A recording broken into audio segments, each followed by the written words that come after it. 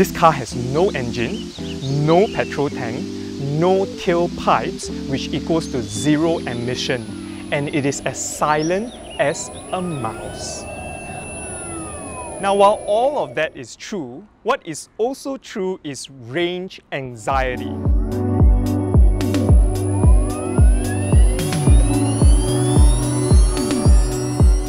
If you think this car looks just like another C-segment hatchback out there, I don't blame you.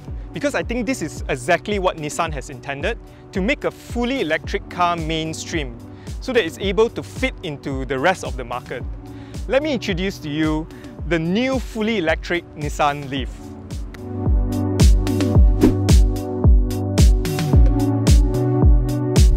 Now, to put it simply, most of the cars that you currently see on the road uses a combustion engine with petrol to power up the car. There is an engine plus petrol equals go. Now, for an electric car, there is no longer a physical engine. It is replaced by an electric motor that does not require petrol, but instead uses battery packs to power up the car. So an electric car has an electric motor plus battery packs equals go.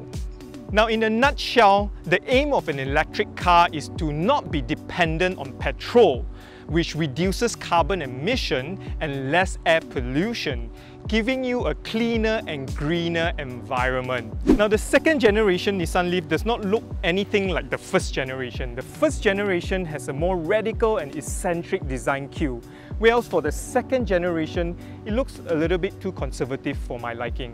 Perhaps it could look a little bit more fun and funkier, like the Tesla Cybertruck or the Honda E. Now, at the front, you get this V-motion design grille, which is in line with Nissan's design language. Now, the most futuristic thing you can probably find right in front of the car is actually this blue diamond cut grille, which is also where the autonomous emergency braking system is located. Other than that, you get a boomerang LED daytime running lights, two-tone floating roof, 17-inch diamond cut alloy rims, and the back, I really like the black panel that extends up to the roof. The rear headlights has this really sleek L-shaped design that you probably could only see at a 45-degree angle. Where, Dom? Not see also? Not here, Charles. Yeah. Andama. This car is also built with better aerodynamics in mind, such as aerodynamic spoiler, rear diffuser, aerodynamics underbody panels, and wind diffusing side mirrors, all of that to give you less drag, in return better driving range. The charging ports are located right in front of the car. You get a Type 1 AC charger that charges at 6.6 kilowatt and takes up to 7 hours for a full charge. Right beside it is the fast charger, the CHAdeMO charger that charges at 50 kilowatt and takes an hour for a full charge.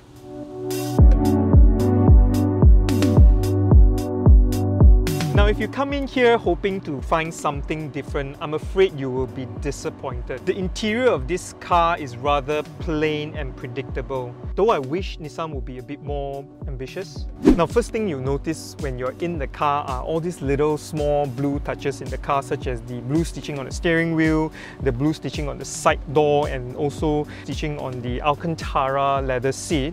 But what I like the most is actually this pump shifter. This pump shifter was brought forward from the first generation LEAF, and it's also the only thing that shouts electric vehicle inside the car. Driver's side, you get a 7-inch information display on the left and an analog speedometer on the right. Information display will show you a bunch of information such as battery temperature, battery capacity, charge time, but what you realize is you spend most of your time looking at this screen, which tells you your range and also the battery percentage left for your drive. Now, on the center, you get a 5-inch non-touchscreen infotainment display. Unfortunately, it does not support Apple CarPlay nor Android Auto. Right below it, you get a climate control and also a USB port and 2 bum heaters and a 12-volt socket. Now, there isn't many storage spaces available in this car. You get bottle holders on the side of each door, a cubby holder here, 2 cup holders here, and a rather small storage space right here. Now the sitting position is really nice and comfortable, but what you realize is you're sitting slightly taller than usual. It's like as if you're sitting on a compact SUV, and it gives you a really good front view though. In terms of steering adjustment, you are able to adjust the height of the steering. However, you can't adjust the back and forth of the steering. Now that's not an issue because you can always adjust your seats. Now at the back, you also sit a lot taller and you get a clear front view. The seats are very comfortable and spongy. You get plenty of leg and head room. Unfortunately, you don't get a center console, but somehow Nissan still retains the center tunnel despite not having the exhaust pipe or the drive shaft running through at the bottom. Now all these 24 modules are seated at the bottom of this car, weighing a massive 300 kg. This also helps with weight distribution, cooling down the car, giving it a lower center of gravity when driving around the corners. Now let's talk about the boot.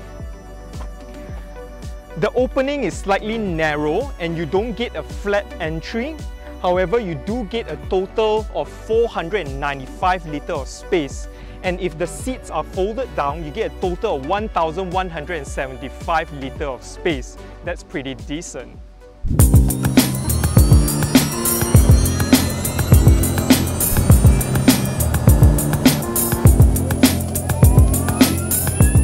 Now before we get into the nitty-gritty of the driving experience, let me just story you guys on the first impression when I first got my hands on this Nissan LEAF.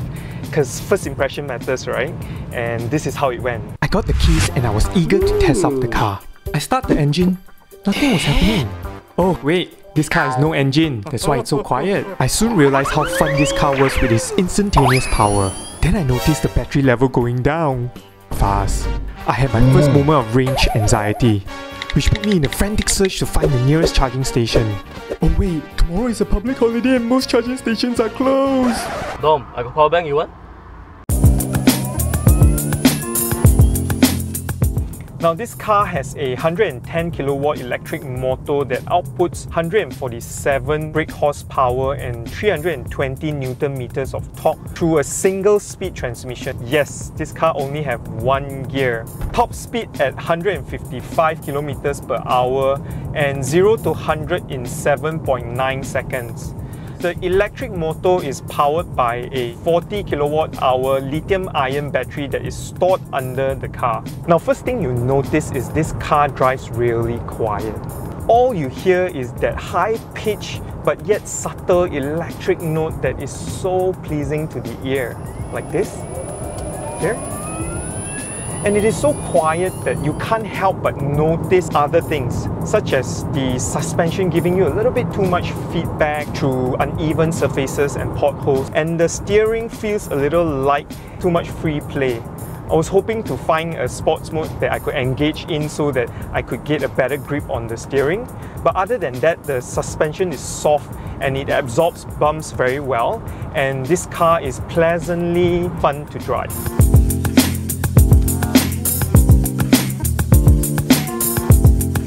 Now the power delivery of this car is amazing. You have instantaneous power at your disposal with no effort. Gently step on the accelerator and it just pulls you away, man. This is so fun. No other combustion engine gives you this kind of power and torque except an electric powered engine. So I was driving this car around corners and bends and I do feel the body roll, but yet at the same time I feel that this car is really planted. So it got me curious and wonder, how heavy is this car? So just to give you a comparison, most C-segment cars curb weight weighs around 1000 to 1100 kg, but this car weighs a massive 1500 kg. It is as heavy as a D-segment car. No wonder it felt so planted around the bends and corners. Now let's address the elephant in the room. On paper, Nissan claims that with their 40 kilowatt-hour battery, you can achieve a range of 311 km. However, when I was charging this car the other day, the maximum range that I could achieve is only 257 km. Where did the other 60 km went to? Now, factor in my heavy ride foot, I would say realistically I would probably only get maybe slightly under 220 km on a full charge. So yeah, take the numbers with a pinch of salt. Now, if you can't install a wall box charger at home because you're living in an apartment or your house does not support three-phase wiring, I plead with you, forget about this car. It doesn't make sense even if there are plenty of free charging stations around. Now, it may look and sound all fun and dandy at first, but you'll be constantly living under the mercy of the unknown, such as the charging bay does not work, it's closed on public holiday, or it's occupied by inconsiderate college students. You're better off getting a Grab. Just saying.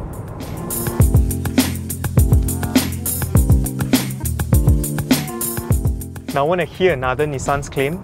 You only need to pay 20 ringgit for a full charge. So what that means is you get 250 km of range for only 20 ringgit.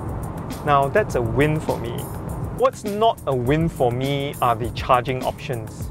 Yes, I know I'm still yapping on this charging facility nonsense, but you know, I don't want to sound like a broken record, but I gotta be real with you guys. Essentially, there are only 3 options available. One, it's either you have a wall box at home to charge, or second option would be selected Nissan centers which provide charging facilities. And lastly, the handful of independent fast charging stations around Klang Valley, such as Nichicon in Bangi, ABB in Subang, Vision Motorsports in Kayu Ara, and that's about it, guys. Now, the EV charger at the shopping mall or the petrol station will not work with this Nissan LEAF because it uses a different charging port unless you have a converter that can convert from a Type 1 to a Type 2 charger. Now, safety-wise, this car comes with 6 airbags, hill start assist, vehicle dynamic control, anti-lock braking system, and also a 360-degree camera around view.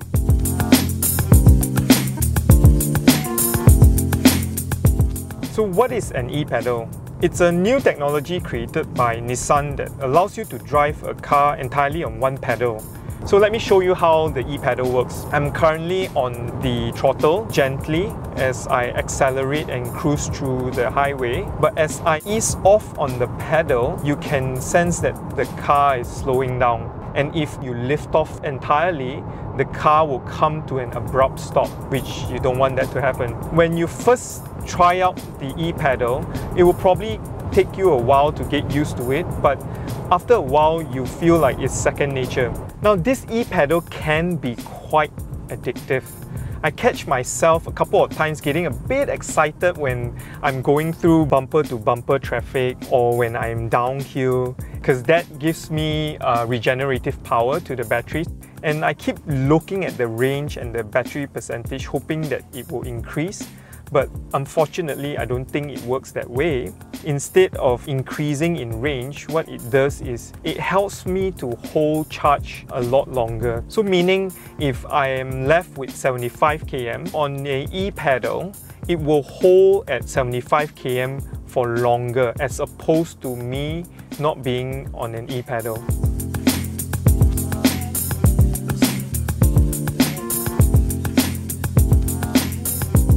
While there is no denying that the future of the automotive industry is gearing towards electric vehicles, a technology that is not dependent on fuel, has zero emission, has lower cost of maintenance, and outputs instantaneous power like no other.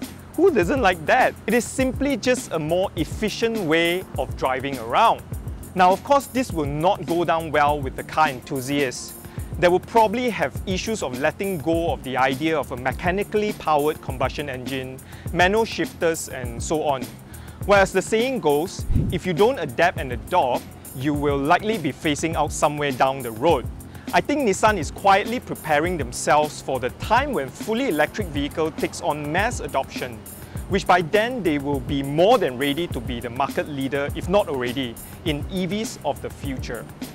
Now, if you're a tree hugger and likes the novelty of owning an electric vehicle and has no problem setting up the wallbox charger at home, and have a somewhat fixed daily travel routine, and most importantly, if you have spare cash to spend, why not consider turning a new Leaf? Got it? With the current tax exemption, this car is priced at 181,263 ringgit with 3 years or 60,000 km free service, 3 years or 100,000 km vehicle warranty, and 8 years or 160,000 km warranty on the battery. If owning a car is not your thing, Nissan is also offering their subscription program for the Nissan Leaf at 2,500 ringgit a month on a 3-year contract. For more information on the Nissan Leaf, please log on to AutoBuzz.my.